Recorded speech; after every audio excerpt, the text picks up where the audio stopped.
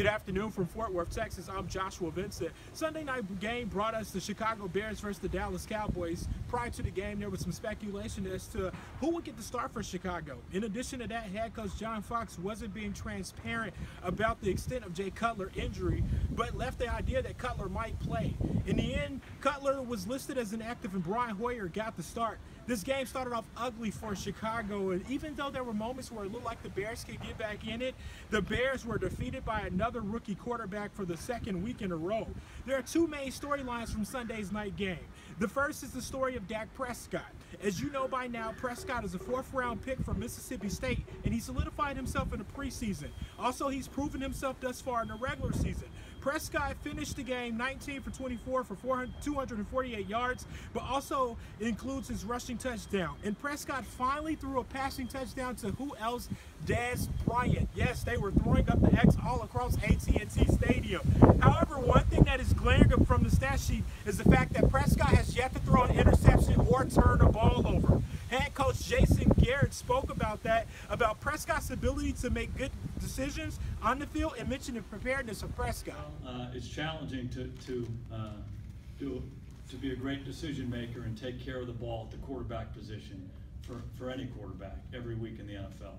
The number of different fronts and coverages you see, the different pressures, and he's just done a really good job understanding what we want to do against the defenses he sees, and he throws the ball to the right guy. And he does a good job not forcing the ball when it's not there. He gets through his progression, doesn't predetermine things, and then ultimately he can get away from trouble because he's a really good athlete, and he can use his legs. He did that a couple times again tonight. So again, it goes back to his poise and composure, the maturity that he's playing with.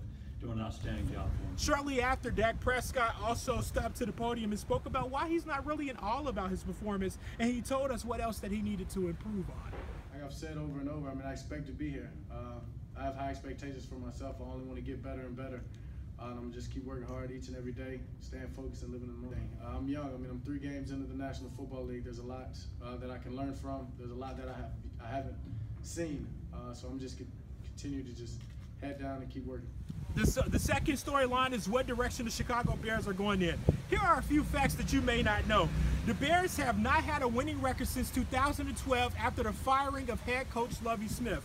In addition to that, the Bears have only won 3 home games since November of 2014. Add being 0-3 right now this season, and the injury list is continuing to grow long for Chicago. That begs the question exactly what is going on with this Bears team. Not to mention the fact that we still don't know exactly how long will Jay Cutler be out with this thumb injury. Will this be a quick fix, or will he be out for quite some time? It's still yet to be seen. One thing is for sure, the Bears will go back home and play against the Detroit Lions in Chicago. That's the game that the Bears should win, considering that they're playing a team that's in complete rebuild right now. But again, there are no guarantees with the Chicago Bears. Also, on one last quick note, Dak Prescott and company will go off to San Francisco and face the 49ers this coming Sunday. As for now, reporting live in Fort Worth, Texas at TCU University. Back to you guys in Washington, D.C. for Fox Sports 1340 AM.